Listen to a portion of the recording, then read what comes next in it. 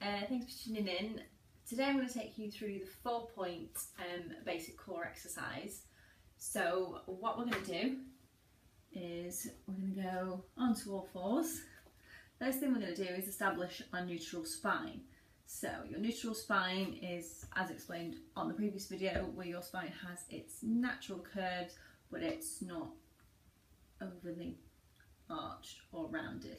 So just, if you need to, just take the pelvis through, tilt it back, forward, find your neutral spine, okay?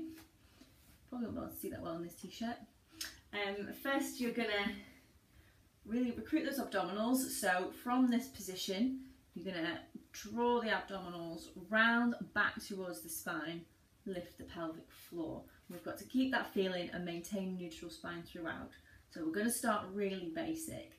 Keeping all of that where it is, you're just going to take one leg back and keep neutral spine. Your back shouldn't move at all, which is actually quite difficult to do. Okay, now if you've got that, you're going to add in the arm. Keep the back still. It shouldn't arch as you lift.